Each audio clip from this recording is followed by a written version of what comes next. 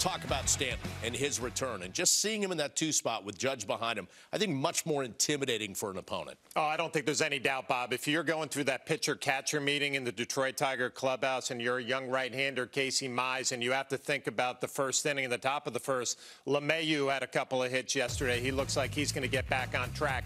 And then you have Stanton hitting in front of Judge. And why is that such a big deal? Because Aaron Judge is one of the hottest hitters on the Yankee club right now. So if you're Casey Mize going into that first inning, you have to be aggressive with Giancarlo Stanton, knowing that Judge is hitting behind him and protecting him. That's going to mean that Stanton should get some good pitches to hit. You wonder if his timing might be off a little bit. The 18 games before he went on the IL, he was hitting .378 with 6 home runs, and we know he can carry a club. But just the sight of those two guys hitting in the first inning, it's intimidating for an opposing pitcher. Yep. It's a confidence builder for a Yankee lineup.